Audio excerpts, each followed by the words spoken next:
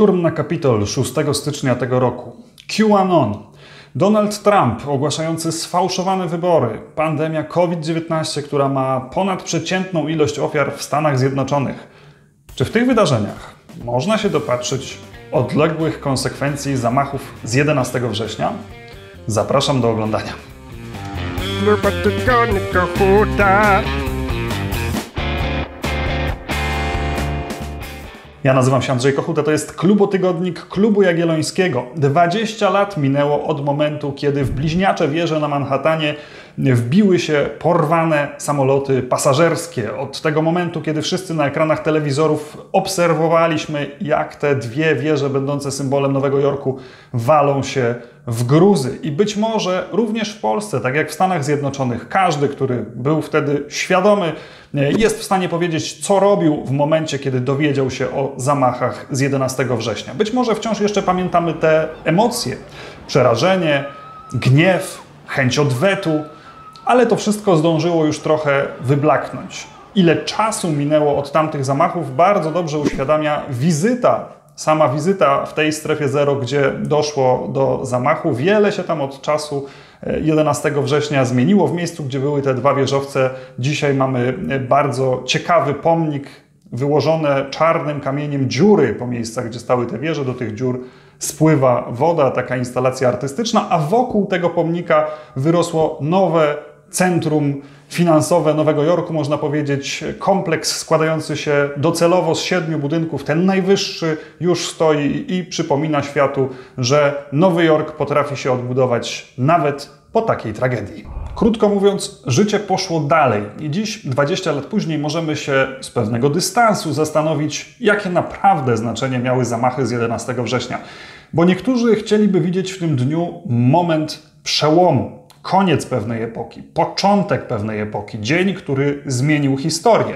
Z drugiej strony pojawiają się argumenty, że gdyby do tych zamachów nie doszło, to wzrost potęgi Chin i tak by nastąpił. Rozwój technologii informacyjnej, popularyzacja smartfonów, mediów społecznościowych i tak by się wydarzyła. Zmiany klimatyczne oczywiście w żaden sposób nie zależą od 11 września. Kolejne fale imigrantów i tak prawdopodobnie pojawiłyby się na granicach europejskich czy amerykańskich. Krótko mówiąc, te trendy, te zmiany, które wywołują dzisiejsze problemy, prawdopodobnie i tak byłyby obecne i tak musielibyśmy się z nimi zmagać, nawet gdyby bliźniacze wieże wciąż jeszcze stały na Manhattanie. Dlatego w tym odcinku chciałbym się zastanowić, jak było rzeczywiście. Czy można stwierdzić, że 11 września jednak w pewnym sensie był przełomowym dniem dla amerykańskiej polityki i dla tego, co wydarzyło się później na świecie? Proponuję przyjrzeć się 5 zjawiskom, które zdają się to potwierdzać. Po pierwsze, brak zaufania obywateli do rządu. Coś, co dziś może wydaje się oczywiste, ale wcale nie musiało się wydarzyć. Tuż po zamachach 11 września administracja Busha odnotowała rekordowe poparcie, rekordowe zaufanie ze strony społeczeństwa, ale ten kapitał George Bush bardzo szybko roztrwonił, rozpoczynając wojnę w Iraku, podając jako przyczynę tej wojny oczywiście broń masowego rażenia, która miała być w posiadaniu reżimu Saddama Husajna, krótko mówiąc oszukując swoich obywateli, co wywarło piorunujący skutek na amerykańskim społeczeństwie. Badania Pew Research pokazują, że tuż po 11 września ponad 60% Amerykanów ufało swojemu rządowi w Waszyngtonie. 5 lat później, a więc już po inwazji na Irak i po kilku latach tej wojny, kiedy jasne stało się, że żadnej broni masowego rażenia po prostu nie ma, to zaufanie stopniało o połowę, do około 30%, a dzisiaj w tym samym badaniu rzadko udaje się znaleźć nawet 20% respondentów, którzy uważaliby, że amerykański rząd jest godny zaufania. No bo jeżeli rząd oszukał swoje społeczeństwo raz na taką skalę, to czy nie może zrobić tego po raz kolejny? A może w ogóle ktoś inny za kulisami pociąga za sznurki tej rzeczywistości, którą obywatele tylko obserwują? Powstał więc idealny grunt dla wszelkiego rodzaju teorii spiskowych. Rząd federalny nadużył jeszcze w inny sposób zaufania zwykłych Amerykanów. Otóż te dni po zamachu z 11 września były bardzo niezwykłe. Po raz pierwszy być może w najnowszej historii Amerykanie zrozumieli, że mogą zostać zaatakowani również w domu, również na własnej ziemi. To wywołało oczywiście ogromny strach i dało społeczne przyzwolenie na zdecydowane działania, co administracja Busha oczywiście wykorzystała, wprowadzając wiele rozwiązań mających poprawić bezpieczeństwo Amerykanów, ale kosztem ich prywatności, co dobitnie zresztą ujawnił później Edward Snowden. Rząd federalny nie tylko poszedł dalej niż obywatelom mówił, ale też nie przedstawił żadnej drogi wyjścia z tych ekstremalnych rozwiązań, które wprowadził po 11 września. Nie powiedział, w jakim momencie Ameryka będzie mogła się wycofać z tego stanu nadzwyczajnego i wrócić do życia takiego, jakim ono było wcześniej. Te poważne nadużycie zaufania amerykańskich obywateli zemściło się 2 dekady później, kiedy już zupełnie inne administracje musiały radzić sobie z pandemią COVID-19 i przekonać swoje społeczeństwo, że należy zastosować specjalne środki ostrożności. Wielu ludzi nie chciało tym środkom ostrożności, tym rządowym wytycznym zaufać i oczywiście tu moglibyśmy wskazać cały szereg przyczyn, który sprawił, że tak było, na czele z wolnościową kulturą, jaka wciąż obowiązuje przynajmniej w części amerykańskiego społeczeństwa, ale z całą pewnością jedną z przyczyn tego braku zgody na wprowadzenie obostrzeń była właśnie nadwyrężone zaufanie z czasów początku wojny z terrorem. Drugą istotną zmianą, o której chciałem dzisiaj powiedzieć, jest odrzucenie mainstreamowej polityki, które oczywiście pierwsze dało o sobie znać w partii republikańskiej za pomocą ruchu Tea Party, czyli tych ludzi, którzy uważali, że należy Ameryce przywrócić wielkość, wracając do jej liberalnych gospodarczo korzeni, tych ludzi, którzy starali się wygryźć dotychczasowych polityków republikańskich, dopisując się zresztą skutecznie na listach wyborczych i tworząc w ten sposób wewnętrzną presję na GOP, żeby zmieniała się w pożądanym dla nich kierunku. Potem był oczywiście Donald Trump, a to wciąż prawdopodobnie nie jest koniec tego ruchu odrzucania dotychczasowej polityki, tej wcześniejszej mainstreamowej, bardziej centrowej polityki, bo przecież już w kongresie pojawiają się takie osoby jak Marjorie Taylor Greene, a więc postaci, które przynajmniej w przeszłości nie wahały się promować, wykorzystując materiały QAnon, różne teorie spiskowe i tego rodzaju przedsięwzięcia.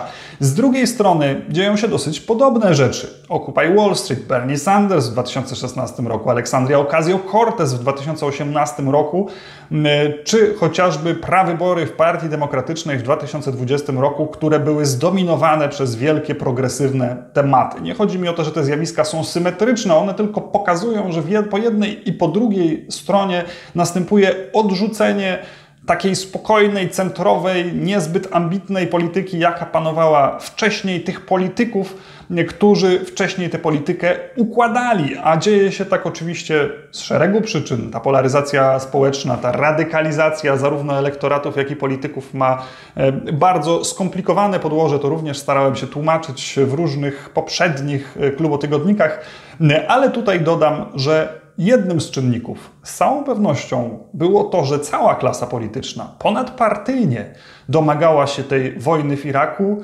niejako uczestnicząc w tym oszustwie amerykańskiego społeczeństwa i to zostało przez wyborców zapamiętane. Trzecim zjawiskiem jest pewna doza cynizmu, która pojawiła się w amerykańskim myśleniu politycznym, zwłaszcza myśleniu o polityce zagranicznej.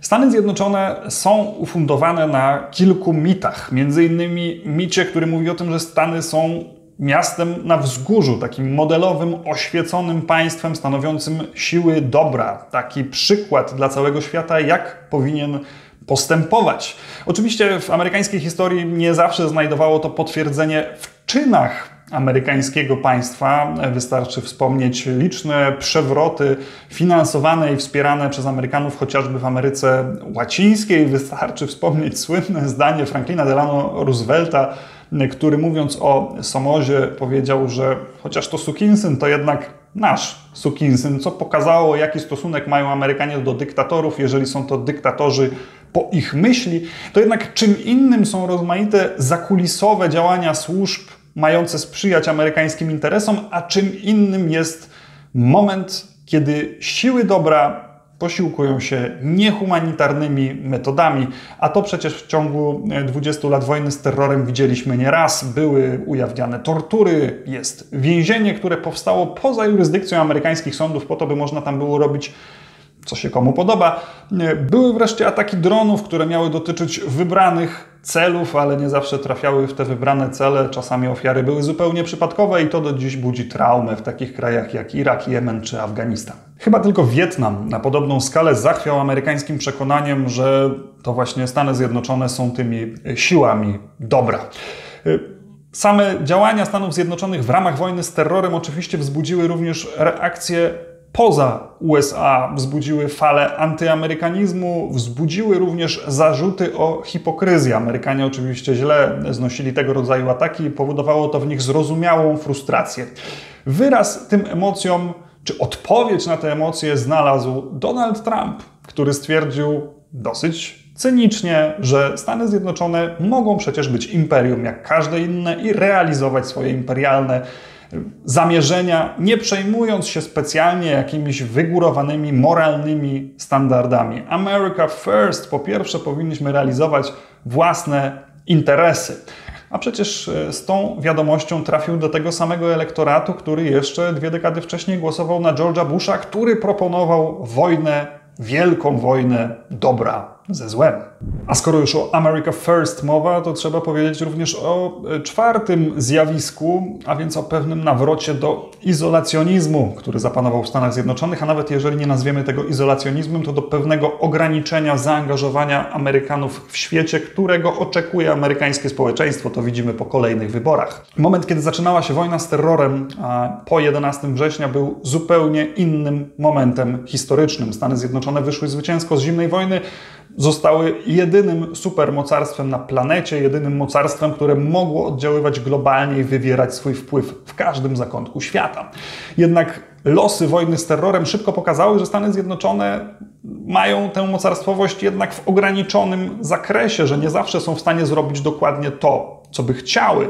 Nie tylko nie udało im się w Afganistanie i w Iraku zlikwidować zjawiska terroryzmu, ale nie udało się również ustabilizować tych państw na dłuższą metę, co ostatnie wycofanie z Afganistanu pokazało nadzwyczaj dobitnie.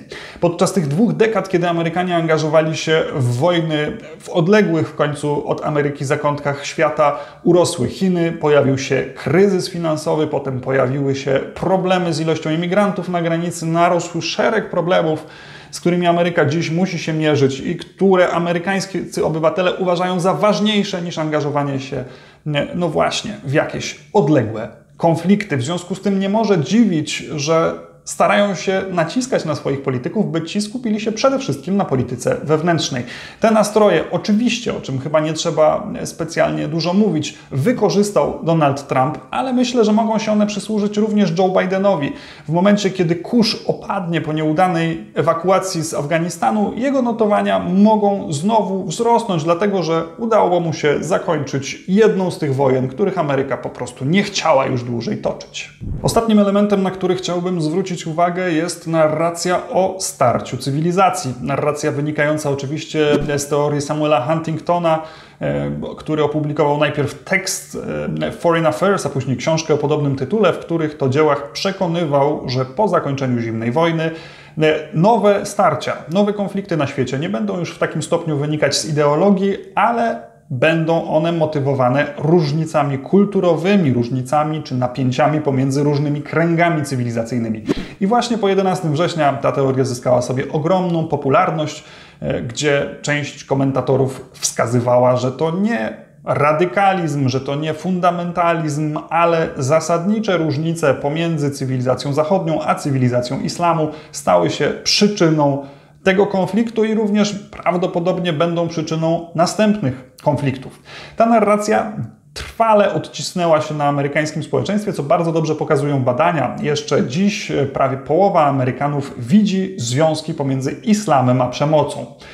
Tutaj ważna uwaga jest taka, że te postrzeganie islamu bardzo się różni w zależności od preferencji partyjnych. 70 2% republikanów widzi taki związek islamu z przemocą i tylko 28% demokratów widzi rzeczy podobnie. Jakie to ma konsekwencje dla amerykańskiej polityki? W 2016 roku Donald Trump w kampanii wyborczej sugerował, że rozwiązaniem części amerykańskich problemów z terroryzmem będzie po prostu zakaz wjazdu dla części obywateli, części państw muzułmańskich do Stanów Zjednoczonych. Ten zakaz zresztą później wprowadził. Z kolei w 2018 roku z ramienia demokratów do kongresu trafiły dwie kongresmenki o wyznaniu muzułmańskim, co z kolei stało się przyczyną ataków części republikanów na te dwie panie, gdzie pokazywano, że być może nie reprezentują one w amerykańskim kongresie amerykańskich interesów. Więc ta kwestia islamu, tego starcia cywilizacji będzie nakręcać polaryzację i tak już panującą w Stanach Zjednoczonych, a sama narracja o starciu cywilizacji być może wróci jeszcze w innej odsłonie, na przykład podczas konfrontacji z Chińczykami. Oczywiście tych zmian spowodowanych przez 11 września można by wymienić jeszcze wiele więcej i ten wywód mógłby trwać jeszcze długo, ale wydaje mi się, że ten spadek zaufania do władzy, odrzucenie mainstreamowej polityki, więcej cynizmu w postrzeganiu polityki chociażby międzynarodowej, więcej izolacjonizmu w amerykańskim społeczeństwie, a także obecność tej narracji o starciu cywilizacji to są pewne istotne zmiany, na które warto zwrócić uwagę i to są zmiany, które pokazują, że przynajmniej amerykańska polityka, ale wraz z nią wiele wydarzeń na całym świecie odmieniło się po tym, jak dwa samoloty uderzyły w bliźniacze wieże World Trade Center, inny samolot uderzył w Pentagon. Ameryka trwale się zmieniła i świat trwale się zmienił. Jestem bardzo ciekaw, co Wy, drodzy widzowie, dodalibyście do tej listy, także zostawiam Wam wolne miejsce w komentarzach. Piszcie, czego Waszym zdaniem, jakich zmian, jakich procesów zabrakło w tej krótkiej z konieczności wyliczance, którą tu dzisiaj przedstawiłem. Oczywiście, jeżeli podobał Wam się ten odcinek, zostawcie łapkę w górę, kliknijcie subskrypcję, kliknijcie dzwoneczek, tak abyście zauważyli, kiedy pojawią się nowe odcinki na naszym kanale. Do zobaczenia!